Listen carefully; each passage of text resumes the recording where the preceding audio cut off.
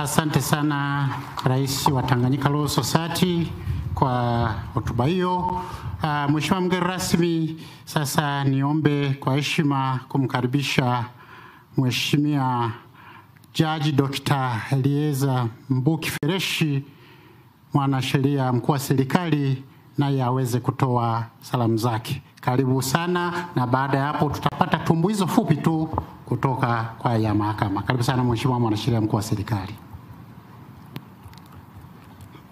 Mheshimiwa Dr. Samia Suluhu Hassan, Rais wa Jamhuri ya Muungano wa Tanzania, Mheshimiwa Profesa Ibrahim Hamisi Juma, Jaji Mkuu wa Mahakama ya Tanzania, Mheshimiwa Dr. Tulia Ackson, Spika wa Bunge la Jamhuri ya Muungano wa Tanzania na Rais wa Umoja wa Mabunge Duniani.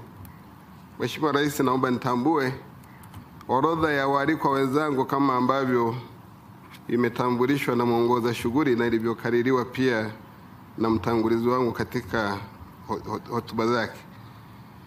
Naomba sasa niwasalimu kwa jina la Jamhuri ya Muungano wa Tanzania. Jamhuri ya Muungano wa Tanzania. Mheshimiwa Rais, awali ya yote napenda kumshukuru Mwenyezi Mungu aliyetuwezesha kufikia mwaka 2024 tukiwa na afya njema. Nimshukuru sana Mheshimiwa Jaji Mkuu kwa kunialika katika maadhimisho haya ya kilele cha siku ya sheria, ambayo ni ishara ya kwanza kwa mwaka mpya wa shughuli za mahakama nchini. Nitumie pia fursa hii kutoa pongezi za dhati kwa viongozi wa serikali, Bunge la Jamhuri ya Muungano wa Tanzania na Mahakama ya Tanzania kwa kuunga mkono jitihada zinazofanywa na wadau wa utoaji wa haki jinai.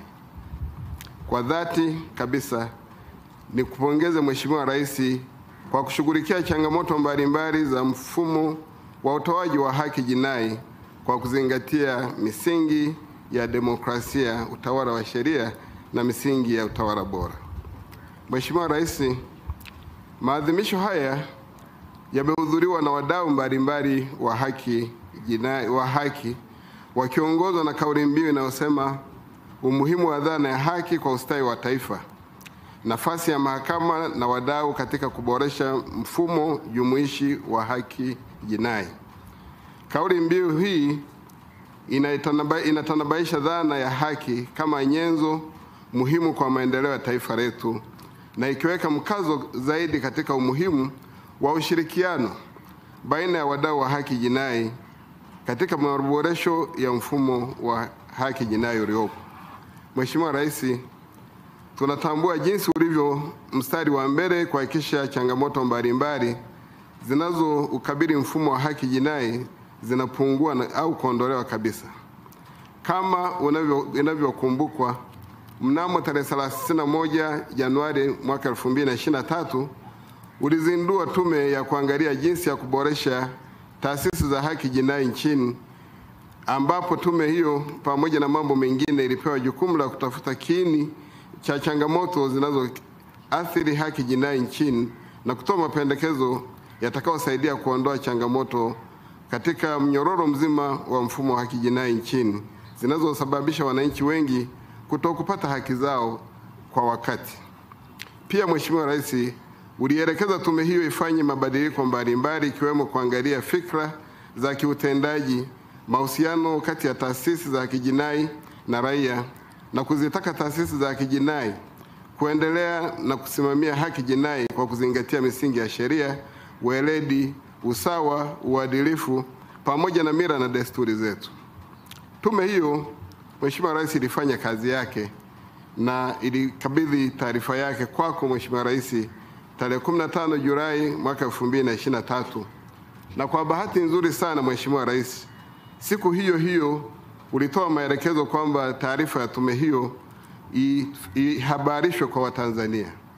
Na Mheshimiwa Rais, tunakupongeza kwa sababu baada ya kutoa maelekezo ya taarifa hiyo ihabarishwe kwa Tanzania, idara ya habari Ikulu, TBC pamoja na wajumbe wa tume hiyo chini ya uongozi wa Mheshimiwa Jaji Chande walifika maeneo mbalimbali ya nchi yetu kujaribu kuongelea maudhui, maelekezo yalivyokuwa, uchunguzi pamoja na mapendekezo ambayo uliyakubali na kuwa uamuzi wa Rais. Mheshimiwa Rais, Nampongeza Mheshimiwa Jaji Mkuu wa Mahakama ya Tanzania kwa ushiriki wake toshelevu kwenye tume ya Mheshimiwa Jaji Chande na kwa kuchukua hatua madhubuti ya kuisoma taarifa hiyo na mapendekezo yake na kuelekeza utekelezaji mara moja wa mapendekezo yaliyo ndani ya uwezo wa Mahakama ya Tanzania, hasa yale ambayo hayahitaji mabadiliko ya sheria au rasilimali za ziada. Aidha, kitendo cha utayari usio na ushaka wa mahakama kuendelea kushirikiana kwa karibu na kamati yako ulioiunda tena kushughulikiana kuweka mkakati ya utekelezaji wa maamuzi yaliyotokana na mapendekezo hayo ni kitu ambacho kinaifanya mahakama kuwa mdau mkubwa aliye mbele na wengine wanastahili kuiga.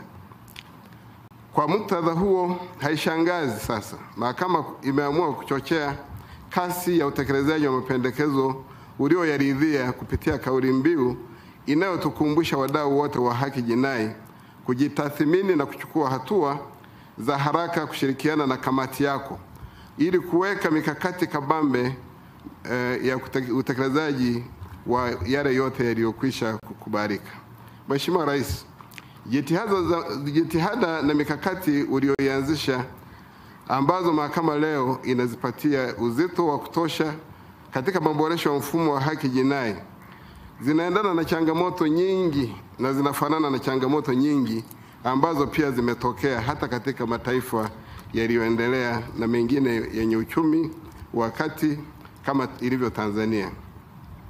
India ni mojawapo ya nchi iliyokumbana na changamoto ambazo Tanzania tumepitia na kuona umuhimu na uhitaji wa wadau wa haki jinai kushirikiana. Mnamo tarehe 29 Agosti mwaka 2021, Jaji mstaafu Vedi Prakash Sharma wa Mahakama Kuu ya Delhi, nchini India, katika wasilisho lake kwenye semina ya kitaifa ya stadi za uongozi kwa viongozi wakuu wa wilaya na majaji, pamoja na mambo mengine, alieleza yafuatayo. Kwa lugha ya Kiingereza nimenukuu kidogo tu. The old say is, no man is inherent because almost every project involves other people or agents, justice delivery system being no exception.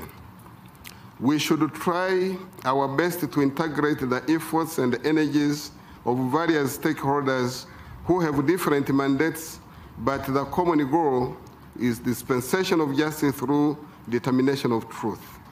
It is high time to acknowledge this reality and to proceed accordingly. Mwisho wa nukuu. Kwa tafasiri sio rasmi kwa lugha ya Kiswahili, methali ya kale inasema hakuna binadamu anayeweza kuishi kama kisiwa, kwa sababu karibu kila jambo au mradi unahusisha mtu au taasisi nyingine. Mfumo wa utoaji haki nao hauko tofauti. Tunapaswa kujitahidi kwa kila hali kuunganisha jitihada na nguvu za wadau mbalimbali wenye dhamana ya kutekeleza majukumu tofauti ya utoaji haki kwa njia ya ukweli. Ni muda mwafaka kukubali ukweli huu na kusonga mbele ipasavyo. Kwa mujibu wa ibara ya 107 A kubwa ibara ndogo ya kwanza, Mheshimiwa Rais, ya Katiba ya Jamhuri ya Muungano wa Tanzania, mamlaka ya mwisho ya utoaji haki katika Jamhuri ya Muungano yamewekwa chini ya Mahakama ya Tanzania. Hata hivyo, mahakama pekee haiwezi kufanikisha jukumu hilo bila kushirikisha wadau wengine wakiwemo Ofisi ya Mwanasheria Mkuu wa Serikali, Ofisi ya Taifa ya Mashtaka, Ofisi ya Wakili Mkuu wa Serikali, Chama cha Wanasheria Tanganyika, Jeshi la Polisi, Jeshi la Magereza, TAKUKURU, TRA na wengineo. Kwa muktadha huo, nukuu niliyoirejea hapo juu ina aksi maudhui ya kauli mbiu ya mwaka huu, kwani wadau wa haki katika sekta ya umma na sekta binafsi wana nafasi kubwa na umuhimu katika kusaidia mahakama kutekeleza jukumu lake la utoaji haki, ambayo ni nguzo muhimu kwa ustawi wa taifa letu. Utoaji haki utafanikiwa iwapo wadau wote wa mahakama watashirikiana. Mheshimiwa Rais, kauli mbiu ya mwaka huu inatutaka wadau wote wa haki kuonesha namna tunavyoweza kushiriki katika maboresho ya haki jinai kwa mujibu wa majukumu tuliopewa. Kwa uzoefu na ufahamu wangu, Hakuna binadamu asiyeguswa kwa njia moja au nyingine na haki jinai. Hivyo, ofisi ya Mwanasheria Mkuu wa Serikali kama mdau muhimu wa haki jinai itaendelea kutekeleza wajibu wake kwa kufanya tafiti na kutoa ushauri wa kisheria, pia kutekeleza jukumu la uandishi wa sheria na kanuni zinazohusiana na haki jinai kwa kushirikiana na wadau wengine, pia kuwasimamia vema wanasheria wanaofanya kazi katika sekta ya umma, pia kuzifanyia kazi kwa umahiri zaidi taarifa za utendaji kutoka ofisi za Taifa ya Mashtaka, ofisi ya Wakili Mkuu wa Serikali, ofisi ya Kabidhi Mkuu wa Serikali, ofisi ya Mwandishi Mkuu wa Sheria, pamoja na RITA ambao hutoa taarifa zao, Wizara ya Katiba na Sheria na ofisi ya Mwanasheria Mkuu wa Serikali. Naipongeza sana tume ya Mheshimiwa Jaji Chande ambao Mheshimiwa Rais ni kushukuru kunifanya mimi kwa sehemu ya tume hiyo na hata sasa kuwa kwenye ile kamati ya kutengeneza mikakati ya utekelezaji kwa kazi waliofanya. Aidha, napongeza sana wewe Mheshimiwa Rais kuiteua tume hiyo kuwa kamati, na kwa sasa kamati hiyo Mheshimiwa Rais inaendelea kukutana na madau yote yaliyoguswa kwenye mapendekezo ambayo tayari ulikwisha kuyatolea maamuzi ya utekelezaji kwamba yatengenezwe sasa mikakati. Mheshimiwa Rais, miongoni mwa maeneo yaliyopendekezwa kufanywa maboresho na tume ambayo umeielekeza kamati kushirikiana na wadau kuyatengenezea mikakati ya utekelezaji ni kuimarisha ulinzi wa mashahidi, kuondoa mamlaka ya ukamataji ovyo wa wananchi, kupitia upya makosa ya uhujumu uchumi na utaratibu wa kutoa dhamana, kuweka ukomo wa muda wa upelelezi, kurekebisha tafasiri ya makosa tangulizi ya kosa la utakatishaji fedha haramu na kupitia upya adhabu ya kifo kwa kuiwekea masharti mapya ya utekelezaji ili isiwe adhabu pekee mbele ya mahakama. Sheria na kanuni nyingine zinazofanywa kazi ni pamoja na sheria ya tawala za mikoa, sheria ya serikali za mitaa, sheria ya mwenendo wa makosa ya jinai, sheria ya kanuni ya adhabu, sheria ya ulinzi wa watoa taarifa na mashahidi, sheria ya mamlaka ya udhibiti usafiri ardhini, sheria ya usimamizi wa usalama barabarani, kanuni za kudumu za Jeshi la Magereza za mwaka 2023 na pia kanuni za Jeshi Usu la uhifadhi wa wanyamapori. Aidha, sheria mpya ambazo zinapaswa kuandikwa ni pamoja na sheria ni sheria ya mahususi kwa ajili ya dhamana itakayoainisha mfumo, mamlaka na utaratibu wote wa dhamana na sheria inayohusu kusimamia upelelezi binafsi. Mheshimiwa Rais, tunamshukuru sana Mheshimiwa Balozi Dr. Moses Kusiruka, Katibu Mkuu Kiongozi, kwa kuzielekeza mamlaka zote kutoa ushirikiano wa kutosha kwa kamati hiyo. Hivyo, kwa kuwa kauli mbiu inayowasilishwa kwetu na mahakama mwaka huu inatekelezeka na kutoa fursa ya kila taasisi kujitathmini au kufanyiwa tathmini na kamati yako uliyoiunda au pamoja na wadau wenyewe kwa wenyewe, ofisi ya Mwanasheria Mkuu wa Serikali inatoa rai kwa kila taasisi kukwepa ile aibu ya kuangukia kwenye kundi la taasisi zitakazobainika kukwamisha mnyororo wa maboresho ya haki jinai. Mheshimiwa Rais, mambo mengine ambayo huwa yanashangaza ni watu kutokujua kwamba mapendekezo ya tume zako yakishapokelewa na ukaelekeza utekelezaji tayari ni maelekezo yako. Kwa hiyo kazi kubwa aliyofanya Katibu Mkuu Kiongozi ni kuwakumbusha watendaji ndani ya serikali kutokupoteza muda kurudia tena majadiliano ya mambo ambayo yamekwisha fanywa utafiti, kutoa mapendekezo na kufanywa maamuzi na ofisi yako na maelekezo. Katika kutekeleza majukumu yetu, kwa sasa ofisi yangu Mheshimiwa Rais inaendelea kupokea na iko tayari kuendelea kupokea kazi zote zitakazoletwa na wadau wengine kwa ajili ya kutekeleza wajibu wetu wa kikatiba. Mheshimiwa Rais, ofisi yangu kama mshauri mkuu wa serikali natambua umuhimu wa kuwa na mfumo wa sheria nchini unaokidhi mahitaji ya jamii kwa kujiletea maendeleo ya kiuchumi, kijamii na teknolojia. Dhamira ofisi yangu ni kuiwezesha serikali inayoandaa miswada na bunge linalotunga sheria kutekeleza majukumu yake vyema ili kuwezesha nchi kuwa na sheria zitakazoboresha mfumo wa haki jinai. Waandishi wa sheria wataendelea kufanya kazi bila kuchoka ili kutimiza malengo yetu ya kutoa matoleo ya sheria zilizofanyiwa urekebu na ambazo zinaendelea kufanyiwa ufasiri kwa lugha ya Kiswahili na kwenda Kiingereza na Kiingereza kwenda Kiswahili. Mpaka sasa kati ya sheria 446 kuu 256 zimekwisha kutafasiriwa kuja kwa zilizoandikwa Kiingereza kuja lugha ya Kiswahili. Mheshimiwa Rais, katika utathmini ushiriki wa mawakili wa serikali, ofisi yangu kwa kushirikiana na mamlaka za ajira waliko mawakili wa serikali ambao wote walio kwenye huduma ya umma ni 3366 kufikia tarehe 26 mwezi wa kwanza 2024, tunakusudia kutumia vyema mfumo wa OIG-MIS, yani Office of the Attorney General Management of Information System, pamoja na ule mfumo wa Public Employees Management of Information System PEPMIS, kupima utendaji kazi wa kila wakili.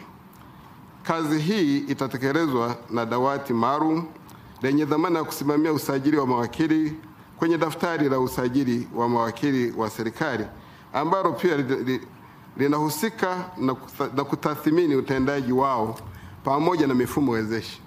Rai yangu kwa rais wa chama cha mawakili Tanganyika, ambaye ni rais wangu pia na mimi ni wakili namba 1, ni kuiomba TLS nao kuwa na mfumo wa kupima utendaji wa kila wakili na kuweka wazi matokeo kama PEPMIS, mfumo wa serikali ambavyo unakusudia kufanya.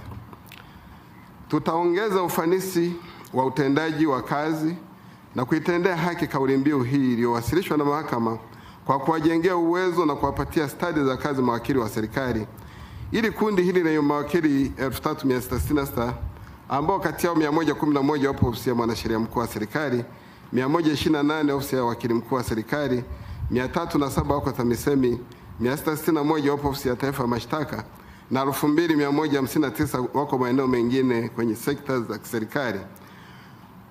Washiriki pasavyo kuendesha mashauri mbele ya vyombo vya maamuzi na kutekeleza majukumu mengine ya kisheria na kuhakikisha kwa namna moja au nyingine yanachangia kuboresha haki jinai na kuchochea ustawi wa taifa letu.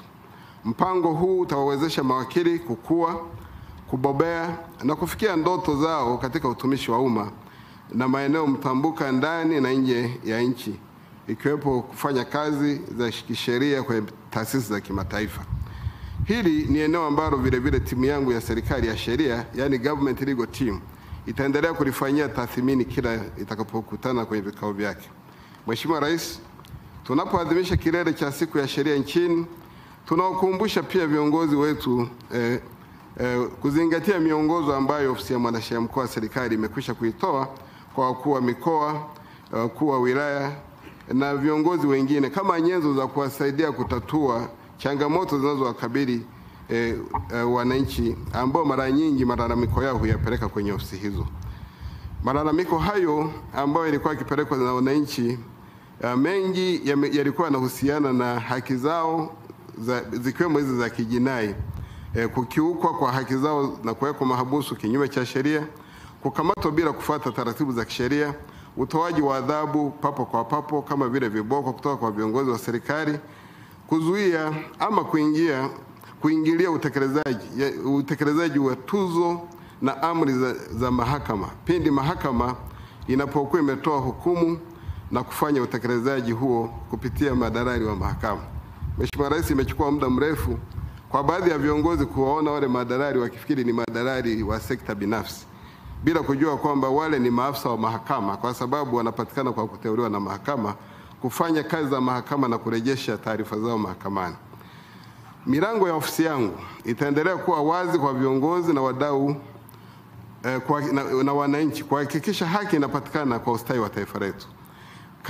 Wito wangu kwamba kabla ya kukiuka sheria na misingi ya utawala bora, viongozi na wadau wote ninawasihi sana wajaribu sana kutumia, Mheshimiwa, ulipozindua ule mfumo wa OIG-MIS tarehe 29 Septemba 2022, tulijaribu na tulieleza jinsi ambavyo mfumo huo unatoa fursa sasa mwananchi yote kuzipata zile sheria, kupakia na kupakua sheria lakini pia kuwapata wanasheria wote wa serikali, pia kupata msaada kupitia help desk, simu ya huduma kwa umma, toll free number, lakini pia kwa tovuti nyingi kuanzia ile ya Wizara ya Katiba na Sheria, Ofisi ya Taifa ya Mashtaka na mahakamani.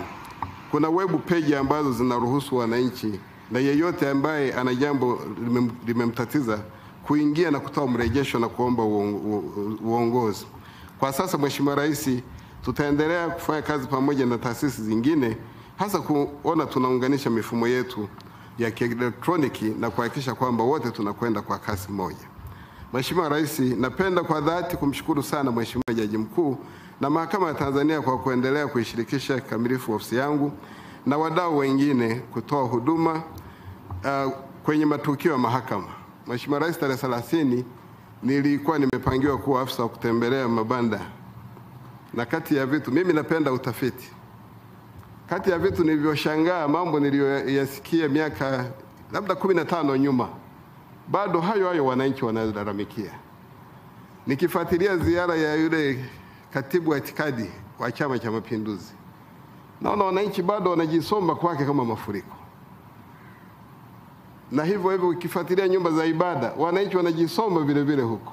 Kwa hiyo sasa hii Mheshimiwa Rais, tunaichukulia kama changamoto. Pamoja na kusoma kwetu, pamoja na kupata nyenzo na maboresho tunaendelea nayo, tujue wananchi watahitaji vile vile kile wanachokikusudia kukipata. Kwa minajili hii, Mheshimiwa Rais, wewe ndio mlezi wa ofisi yangu na taasisi za kiserikali, tumekusudia labda tuanzishe vile vile kuwa na vituo vya huduma wezeshi masaa 24. Inapowezekana kile kituo, yeyote aliyekosa huduma mahara afike kwenye hicho kituo na kuelekezwa taratibu za kuchukua. Kwa sisi tutaanzia hapa Dodoma, nafikiri tutaomba usaidizi wa kibajeti ikiwezekana mwaka huu na ukuja wa fedha, kituo hicho cha kwanza jumuishi. Mtu ambaye kafungiwa mlango labda sehemu fulani, basi apewe yale maelezo yote ya msingi, ili mradi tupunguze utitiri wa watu kwenda mahala pasipo stahili. Mheshimiwa Rais, tunakupongeza sana kwa jinsi ambavyo serikali imeendelea kutekeleza kwa kasi kubwa mpango wa maendeleo wa taifa wa mwaka 2023-2024, mpango mkakati wa mahakama 2020-2021-2024-2025 na ajenda 2030, hususan lengo endelevu namba 16 linalohusu amani na haki na taasisi madhubuti.